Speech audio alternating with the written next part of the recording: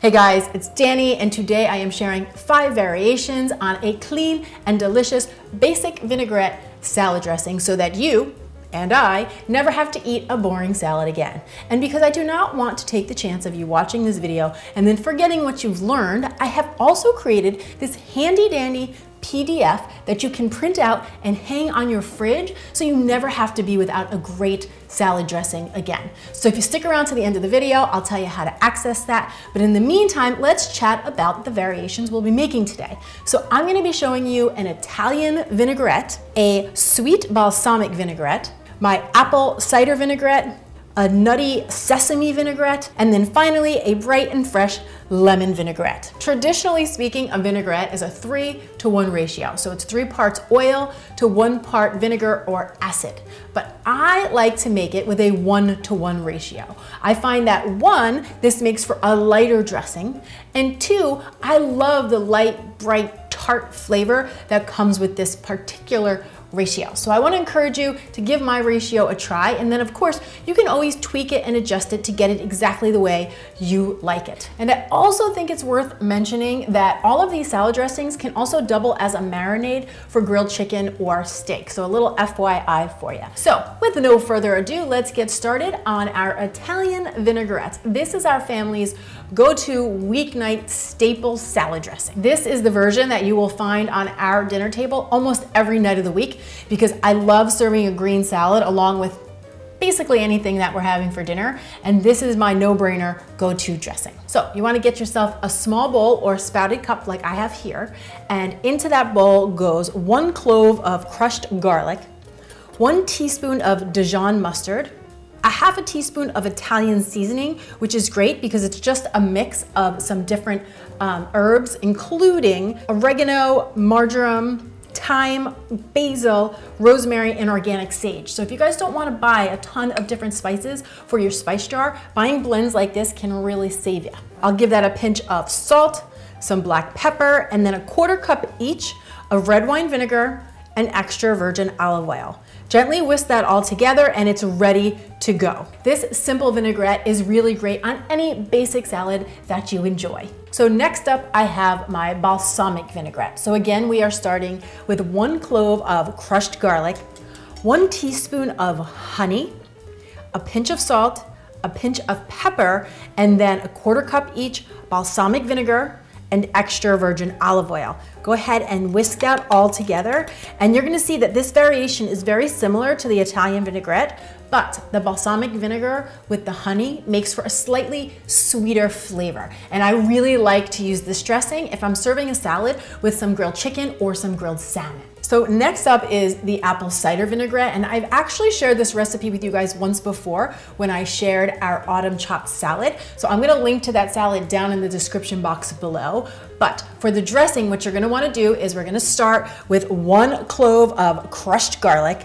Then I've got 2 tablespoons of finely diced onion, 2 teaspoons of honey, 1 teaspoon of Dijon mustard, a pinch of salt, a pinch of black pepper, and then a 1/4 cup each of apple cider vinegar and extra virgin olive oil.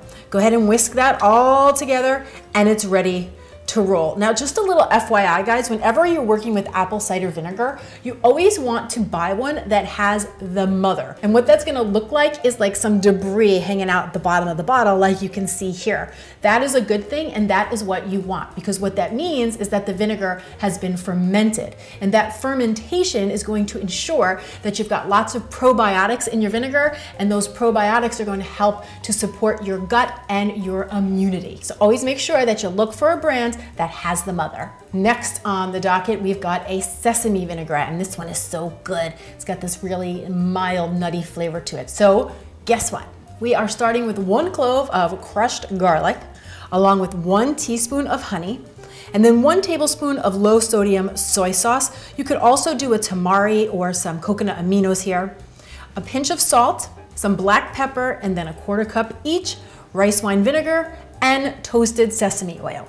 Whisk that all together, and yet again, you've got another variation of a clean and delicious basic vinaigrette. Now, personally, I love this dressing with a really crunchy salad, something that is packed with carrots and cucumbers and red cabbage and maybe some bell peppers. I just find the more crunch, the better. And if you were making a salad with this dressing and you've got some sesame seeds on hand, that also adds a lovely finishing touch. And finally, I am showing you a lemon vinaigrette. This one is really great if you love a fresh, bright flavor. So to get started, again, we've got 1 clove of crushed garlic, along with a ½ teaspoon of Dijon mustard, a ¼ teaspoon of dried thyme, and then just a pinch of salt and pepper, along with a ¼ cup each fresh squeezed lemon juice and extra virgin olive oil.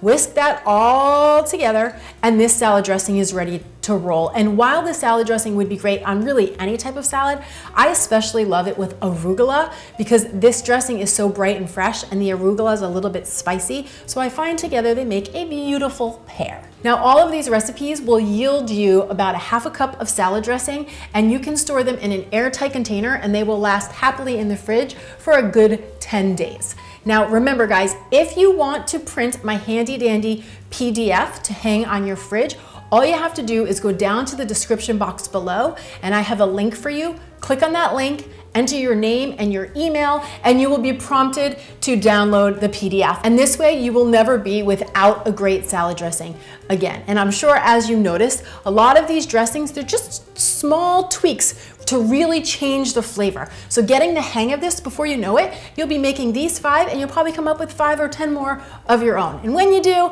I'd like to see you down in the comments below or on social media, snapping a picture, tagging Clean and Delicious, and sharing with the rest of the community. As always, I thank you so much for watching. I'm Danny Spees. I will see you back here next time with some more Clean and Deliciousness. Cheers. Now, traditionally speaking, vinaigrettes are a 1-to-3 ratio, but I like, and we'll be doing today, a 1-to-1. But personally, I like a 1-to-1 ratio. So I do 1 part oil. So I do 1 part oil to 1 part, I don't need to explain that because I already said that last time. Here, we keep it tighter. Traditionally, a vinaigrette is a 3-to-1 ratio. So that's 3 parts olive oil, 3 parts oil. Traditionally, a dressing, here we go, pee, poo, pa, da.